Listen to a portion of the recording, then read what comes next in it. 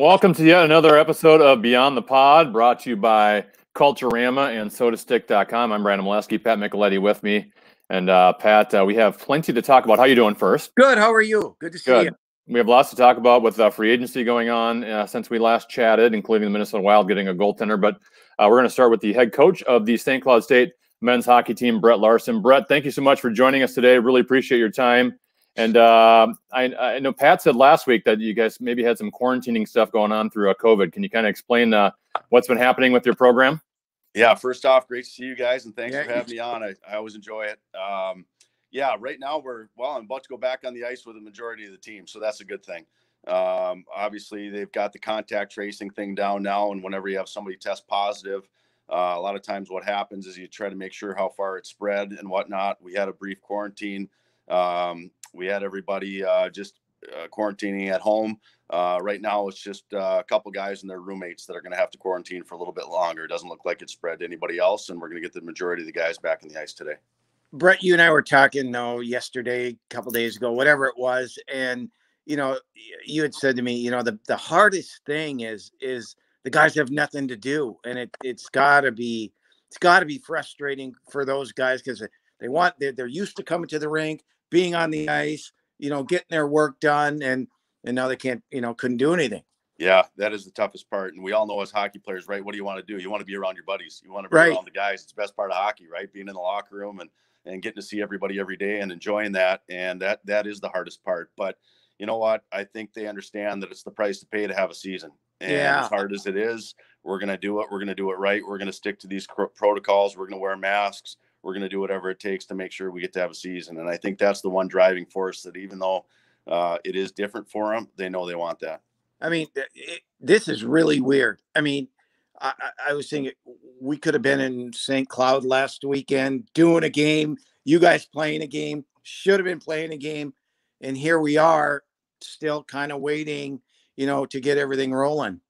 Yeah, it's a strange feeling. I know it is for our players. It is for our staff. You're trying to determine just even with your practices, how hard do you want to start pushing? You don't want to start pushing too early and burn the guys out before you're going to play. You don't want to start too late. And then you're not ready when you play because we still don't know the exact start date yet of when it's going to start. So we know what's coming up here in November, which is exciting.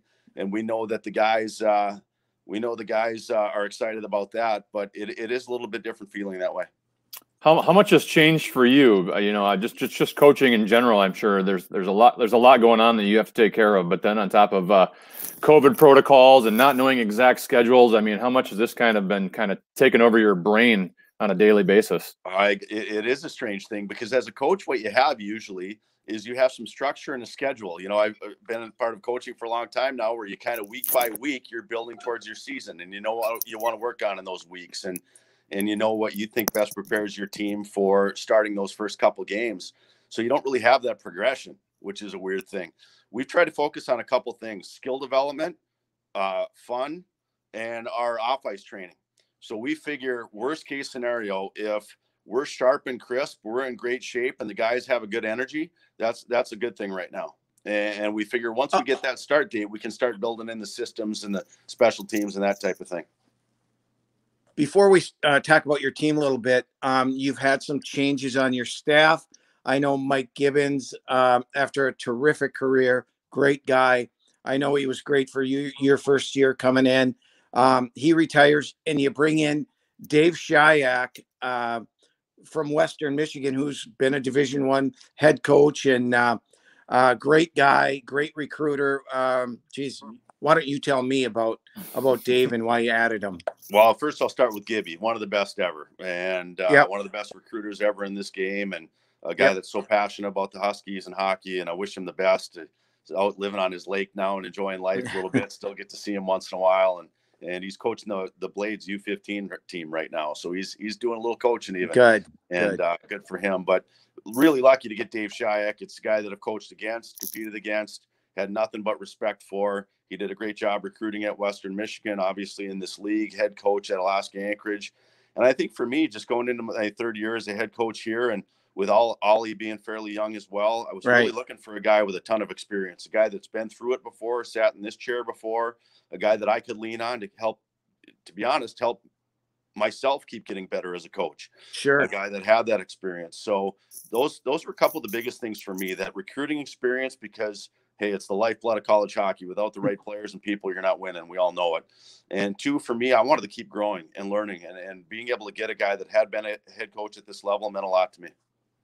How have you been dealing with recruiting then over the last 6 months, where you don't really have hockey going on? You got to contact kids virtually, I guess. I mean, how has recruiting changed? How's the landscape of that changed in the last 6 months? Well, it's all been virtual, and it's funny. It's gone in different phases. Very early in the spring, we went after a couple grad transfers that we really wanted. It was a full court recruiting press. A lot of big time schools were on both these kids. It was a full recruiting battle, virtual battle for the first time in my life. Yeah. And we were really excited to get him. Seamus Donahue, a defenseman and the captain at Michigan Tech, and Jared Cockrell, a captain and one of the top forwards at Colgate, really filled a couple holes that we felt we wanted to fill and help us get better. So what did you change virtually then to when you're battling with other schools virtually? What did you do specifically that stood out? Well, we put a backdrop of a beach and palm trees outside of the Herb Brooks Center on the Mississippi River. The kids thought that. We told them that's how it looks here year round. But you know what? It still comes down to relationships. You have to find a way to build those relationships with those kids. So, whether it was over the phone, whether it was virtually, having the people in admissions be able to give virtual campus tours. For me, the biggest reason we get kids, I think, at St. Cloud State is because they get a sense for what our culture is about and what the people are about. So you're still really trying to build those relationships, kind of like we're doing right now, just over Zoom quite a bit and over phone calls quite a bit, and doing the best you can to make sure you don't lose that personal touch. Is the thinking behind going after players that you went after, these two grad, senior graduates, whatever, is it because they have the experience, they can help the younger guys? I mean, obviously they have to be good players, but is that kind of the mindset going in, or is it to, just fill holes that maybe you lost from a year ago? A little bit of both. We were looking for up front a guy to kind of replace Nick and Jack Paling. We thought that that was the type of player we definitely wanted to replace, and it's hard to get a freshman to be able to step in and play like that. Well, Jared Cockrell plays like a rat. He plays hard. He pressures pucks. He does all those things that we really liked, and he's done it in college hockey. So we wanted to get a little bit older, a little bit more mature, quicker. Mm-hmm. And we also wanted to find a really mobile, puck-moving defenseman in Seamus Donahue, and that's what we found. So a little combination of both, Pat. We had a couple holes we wanted to fill, and we wanted to get older and more mature quicker. We still had that huge group of 16 freshmen and sophomores from last year, and I think this maturity and bringing a couple guys in that had been captains at college hockey has been really great. And the feedback so far from our guys has been awesome. They love them. Brett, I get these calls all the time. When is the season going to start? What's going to happen? What's going to happen with the league? That right now it appears, and nothing is, as you mentioned, etched in stone, but it looks like you're going to start the season in a bubble. Can you tell the people that are watching this what that may look like, what that might encounter? Granted, we do not know if this is a sure thing, if it's going to happen, where it's going to happen, and just kind of some of the particulars that, you think might happen. Yep. And again, I want to let the people know right away, I'm part of discussions. I know these decisions aren't final. So, I may say something here that ends up not happening, but I know there are discussions about a couple cities in our league where we'd be looking to go into a bubble to try to play 10 games. It'd be about a 3-week bubble.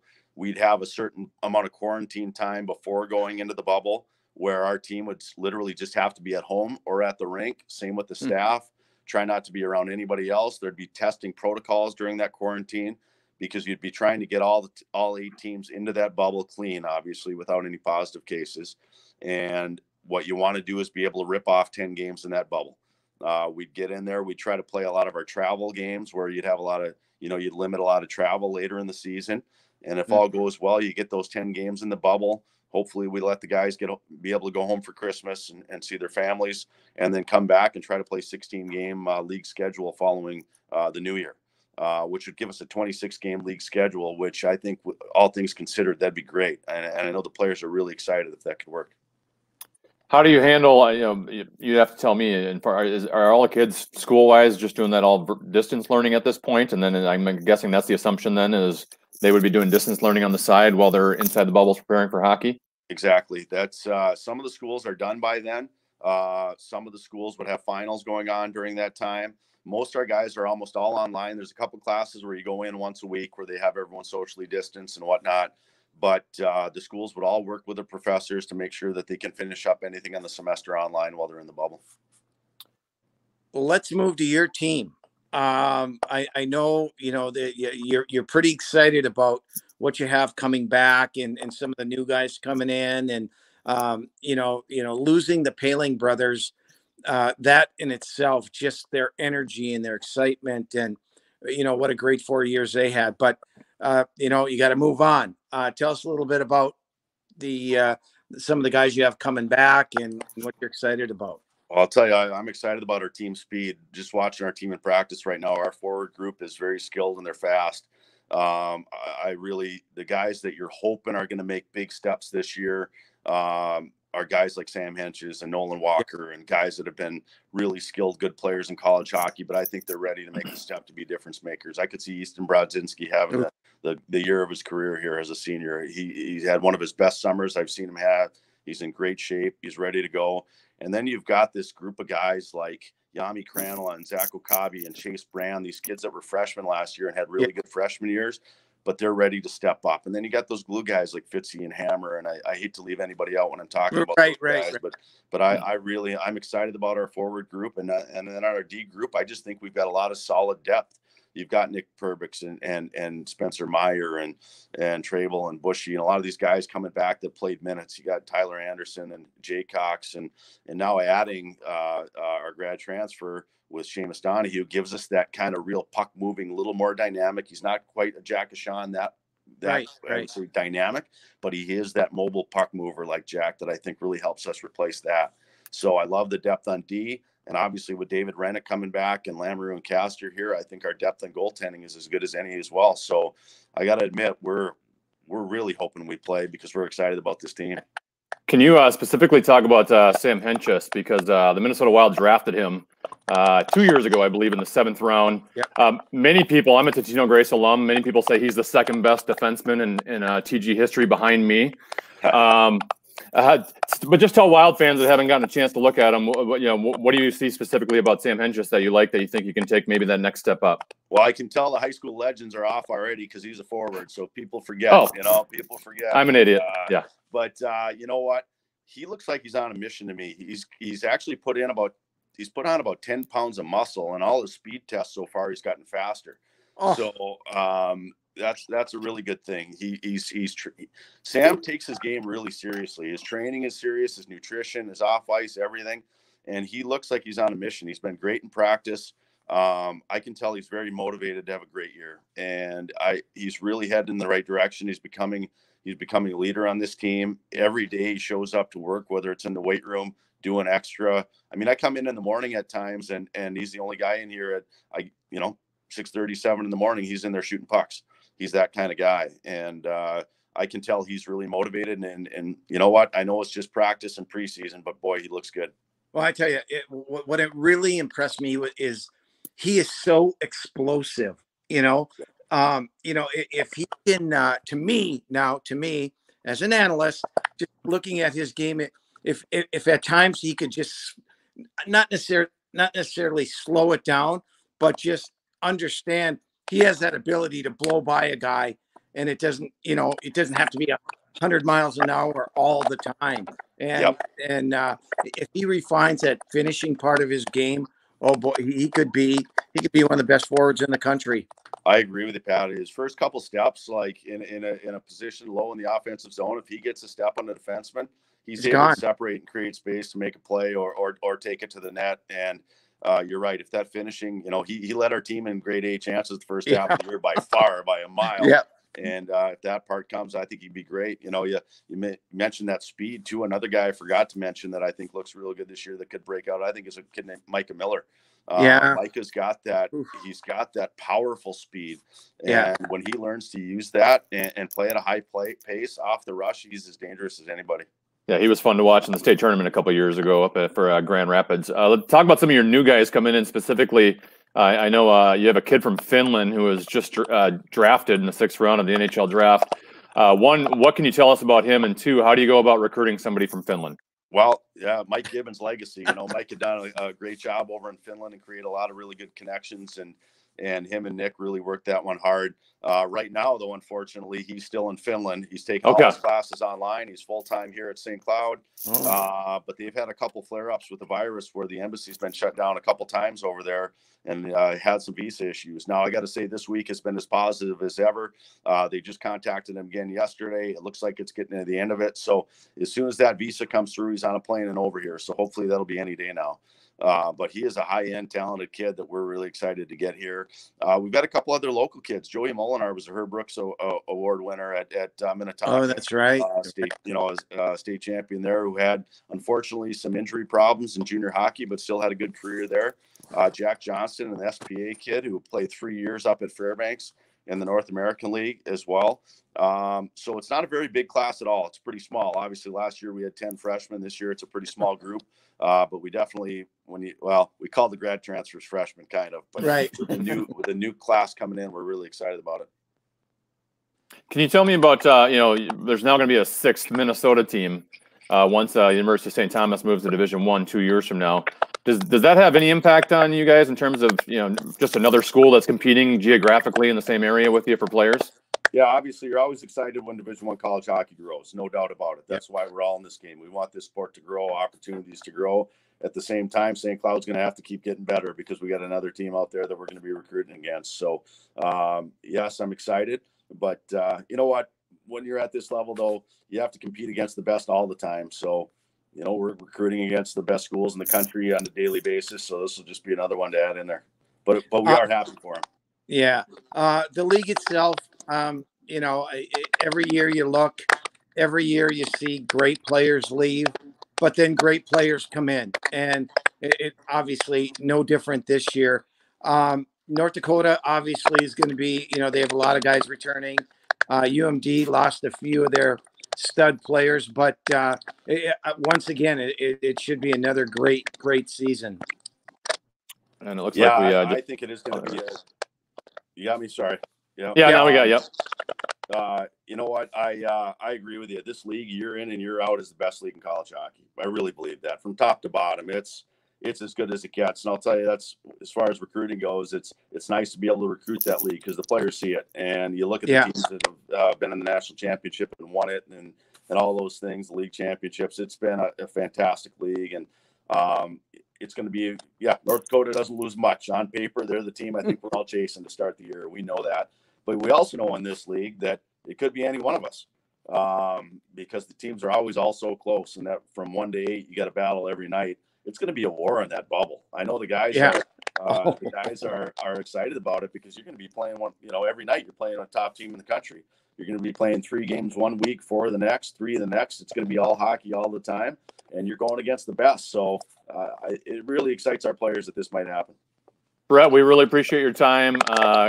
Good luck going forward whenever the season happens to start. Awesome. Thanks for having me on, guys. Yeah. All right. Thanks, Brett. Talk to you soon. All right. Brett Larson, the head coach of the St. Cloud State men's hockey team. And before we talk some NHL free agency in Minnesota Wild, let's talk about SodaStick. Go to sodastick.com to get your original Minnesota sports-inspired goods. If you haven't seen the stuff yet, you got to check it out. All their apparel is screen printed here in Minnesota on super soft, super comfy shirts and hoodies.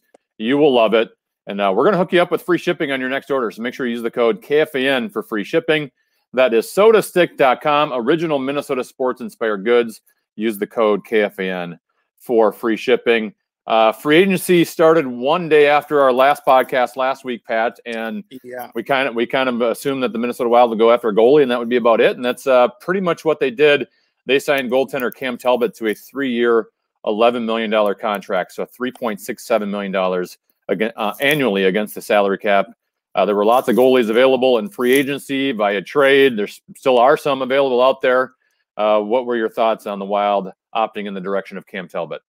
Well, if they were going to shoot for the moon, I really wanted them to get Markstrom. Okay, that was probably pie in the sky because he's making what we thought that he would make, and that's in the $5 million, maybe a little bit more than that range. And so, they're getting a guy in Cam Talbot, who I believe you and I talked about. I did not know that he was a free agent back when we discussed a possible deal with Calgary that we were floating out there. Um, and so they end up getting him. I think they got him at a really fair price, Yeah. under 4 million, not more than 3 years. And he's had a lot of success, and he's had some down spots. I guess not unlike any other goalie, right? Yeah. But I think he's coming to the right team for that, because Minnesota defends so well, and they've got such good defensemen. And regardless, Brandon, Minnesota needed, and nothing against Dubnik or Stalock or Kakinen or any of them, just a change, I think, Yes. to excite the guys. And so I think Cam will be just fine. Yeah, Markstrom with the amount of money and especially the term, the amount of years he went for, I don't know if I would have wanted to go that route for a guy who had one really good year, but even at his age, 29 years old, Yeah. I'd rather have the Talbot type on a shorter term at a much small. They don't have much money invested into their goaltenders here. No, they don't. And as you mentioned, I do think this is one of those spots. We didn't see it last year, and we haven't seen it the last 2 years. But I do think it's one of those spots, because they are so good defensively that other goalies can kind of shine here. That just because their numbers weren't spectacular somewhere else doesn't mean that they can't get better here. I think it's a good spot for Cam Talbot as well. Yeah, so do I. And just to give you an analogy, or a comparison, I should say, you look at the Vegas Knights goaltending with their two goalies. They have $12 million tied up in two. Minnesota has less than $5 million. Think about that for a second. In three? Or in three, two? Because Kakinen makes, I think he signed for $750. Stalock makes $750, and you got the 3.3. Do the math, right? Yeah, they don't have a lot invested there. They have a lot invested in their decor, which we know, and that'll be interesting to see how that plays out with Matt Dumba. I know what Minnesota has, like a little over $2.5 million on cap space. They don't have a lot. Not a lot. But and you might be hoping Marco Rossi takes up some of that. Yeah, I'm not sure if he can make the team year one. Yeah, that's right. So you have less than that, right? So yeah. It'll be interesting to see if Billy is able to make another move, whether it be a Matt Dumba or somebody else. And we have another month to really take a look at that.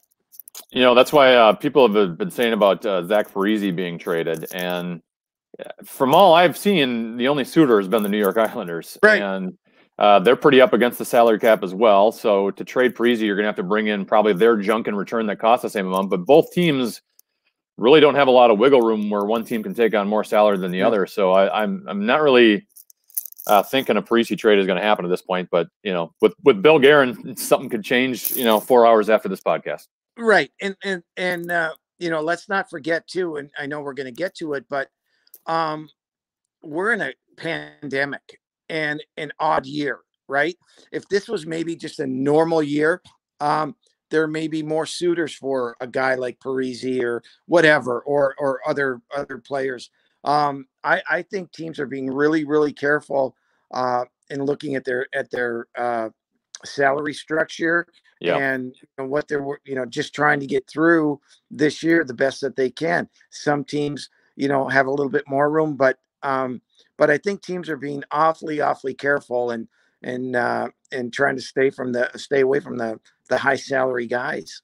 Does that explain why Taylor Hall got a 1-year deal worth $8 million with the Buffalo Sabres? He was the most premier free agent on the market. Was the money just not there for him? Did he just want the 1 year prove it? And why do you think he opted for Buffalo? You know, the talk is he's had a good relationship. Who's the head coach? Ralph was in Edmonton when Taylor was there, so you know there may be a comfort level there. Maybe to play with Jack Eichel. You know that would be an interesting pair together.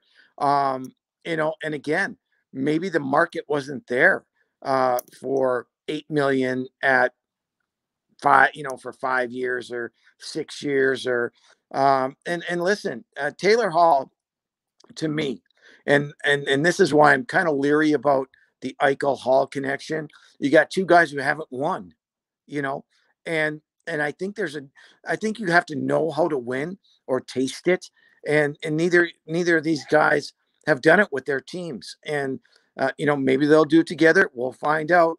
They're both very talented, but I think I think a lot of teams.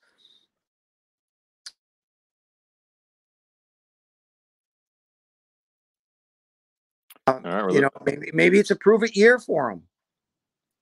Well, they do have Eric Stahl, who won a Stanley Cup with the Carolina Hurricanes. So maybe he is the winner that they are looking for. Let's move on as we have temporarily lost Pat Micheletti here. And let me maybe talk about Culturama, one of our sponsors, while we wait for Pat Micheletti to jump back on board. Culturama is, have you ever been told your hockey playing child has what it takes to be the next big superstar? Does he or she stand out? Where you are unclear how to obtain player exposure to meet that goal? At Culturama, they cultivate, collaborate, and connect you with opportunities to advance your child's athletic career. They offer free firsthand knowledge on how to become your child's momager or dadager, or for those who are looking for specialized services, Culturama is here to help. They will personalize a strategic brand plan, develop PR and media kits, build and or manage your child's brand. Follow, like, and subscribe to Culturama today to learn how to get started. That is Culturama, one of our sponsors on Beyond the Pod, of course, with SodaStick and sodastick.com. Let's see if we can get Pat back on. Pat, you there? I am. Can you hear me?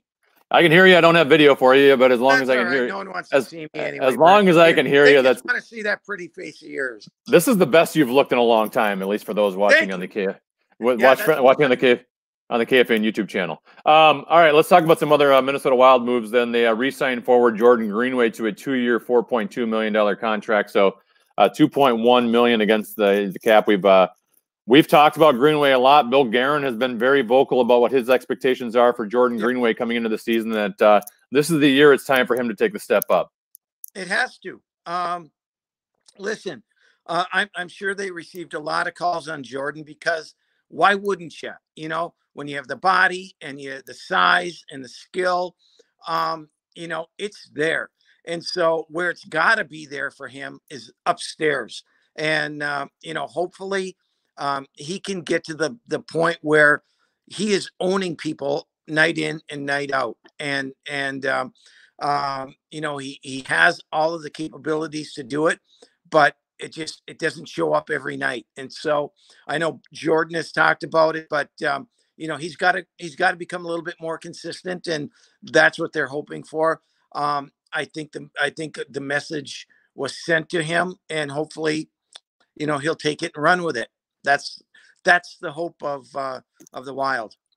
Well, it sounds like, you know, from Bill Guerin's standpoint, they just want him to work harder and be more of a professional. And you look at a guy that size who's got pretty good hands for a guy that size, who can skate well for a guy that size. Man, if you just think if you just take that extra step of eating what you're supposed to eat and, you know, putting in the work and, you know, I don't want to say sky's the limit. It's not like he's going to be Connor McDavid or something like that, but he has a set of tools that a lot of players in the International Hockey League don't have.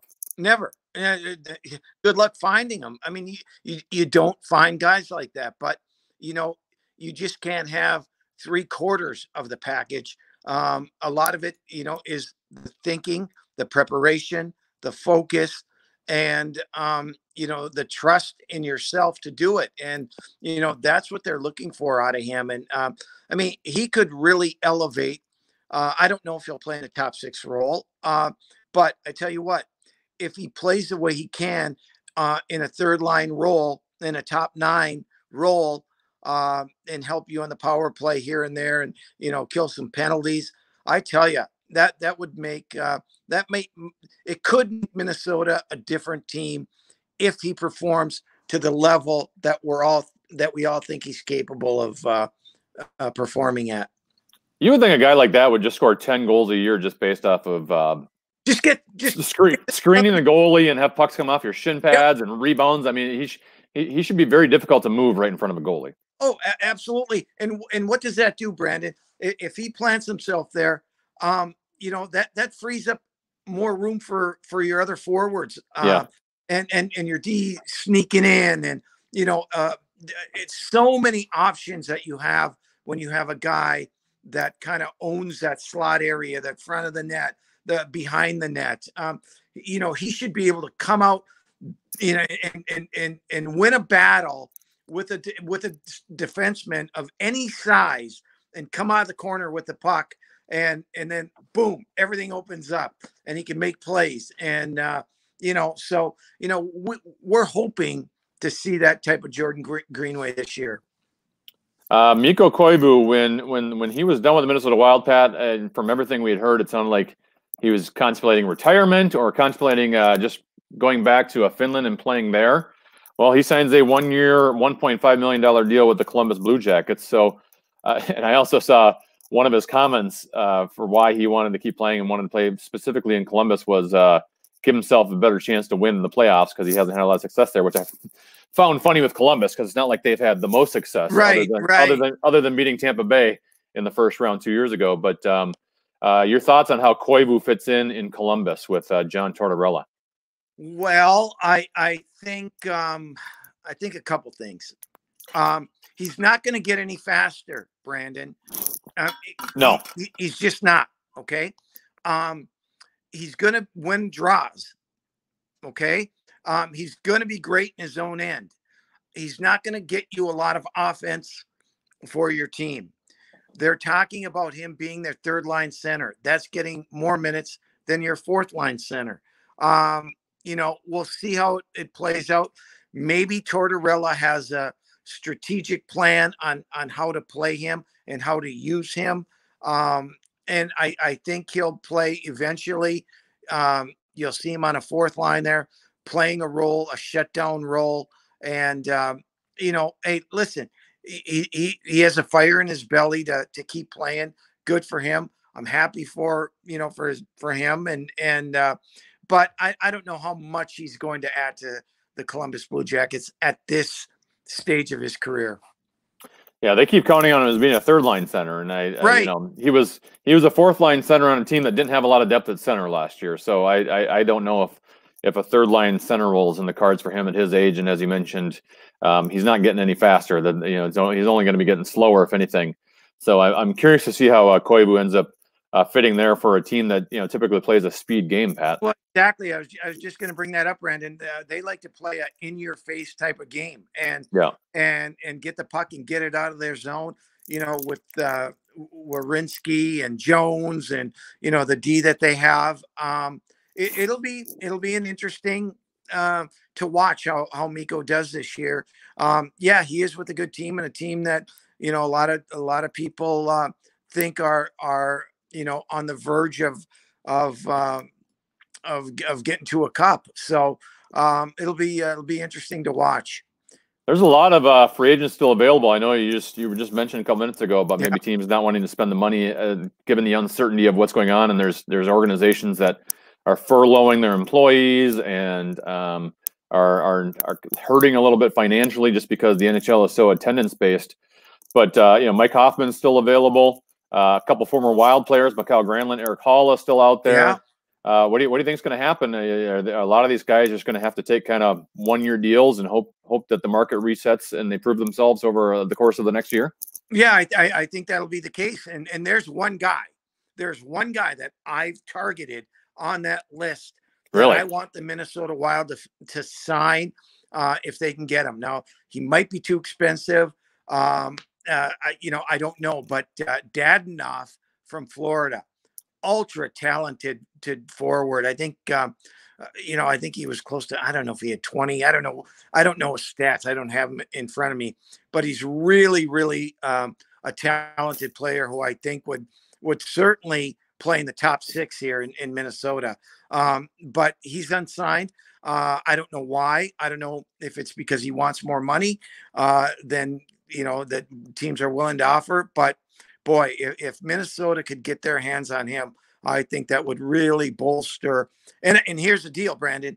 I'm afraid a team like Chicago is going to come in and get him and really, help a Patrick Kane or a Taves or a Kubalik or, someone like that.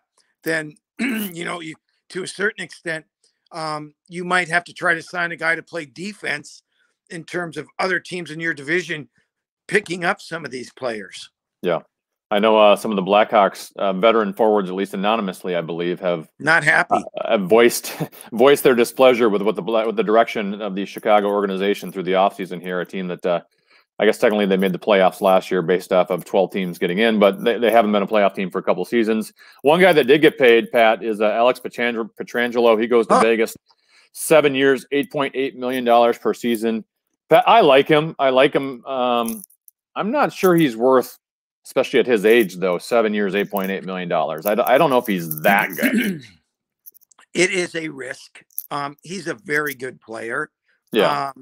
I don't, I look at Drew Doughty. I kind of compare those two a little bit. I think Doughty's even probably a little bit more offensive than Pietrangelo is. It's a risk. They want to win a cup. There were rumors, Brandon, and I don't know if they're still talking or not, about trying to acquire Steven Stamkos from Tampa Bay. Yes. Right now, Vegas is like 6.5 million over the cap. So I don't know how they would do it. I have no idea, because they're going to have to shed some salary. They just shipped out Nate Schmidt so they could get Pietrangelo on the books. Right. So I don't know how they're going to do it. But yeah, they think with the forwards that they have, that adding Pietrangelo back there is going to be, obviously key to the power play, key to the penalty kill. He plays a ton of minutes. He was a captain, good leader. But you're right. There's that long contract again. And, what's he going to be like in 7 years? So their goal is to win a cup and worry about it later. Yeah, they still have Marc-Andre Fleury's salary on the books, and I'm sure they're trying to shed if they can find a suitor for him that might be able to clear some space. But the report I think you saw regarding Stamkos, that Taylor Hall was also in that report that that Vegas was interested in Taylor Hall. It sounded like they only wanted to give him like a 1 year, $5 million deal, and that maybe he just took the more money in Buffalo. But they are going big game hunting in Vegas. Yeah, and I don't know if I read this or someone told me, but I think the plan right now is, and I think they have to say this, is to keep Leonard and Fleury. And again, that is $12.5 million for two goaltenders. And so, again, maybe they have to say that, or have to say that now until they can try to get another team involved where, they can move Fleury. Because he's got 2 years left on that deal. So it'll be, it'll be interesting to see how Vegas really, puts this team together. I know they offered Pacioretty. I think he makes maybe $1.5 million less than Stamkos does. I think they tried to peddle him off in return for Stamkos. But, again, teams are tight against the cap and are being very, very careful with their money. And our final topic, Pat, St. Paul announced that and it's been announced that St. Paul will host the Frozen Four in 2024. I know they're going to be in Tampa Bay in 2023. I think Vegas in 2026, which I'm excited about because I get to watch the University of St. Thomas in their third season make it to the Frozen Four live here in person in the Twin Cities. Hey, it's not out of the realm of possibility. When it gets to college hockey, Brandon, we look at teams and, they're some teams are maybe not so good at the beginning of the season, and then they get hot, and then you get a hot goaltender. And college hockey is really, really weird that way. And Look at Duluth, the first of their back-to-back national championships. They made it by 0.001% to get in over the Gophers. Over the Gophers. And and I think they gave up a total of 3 goals.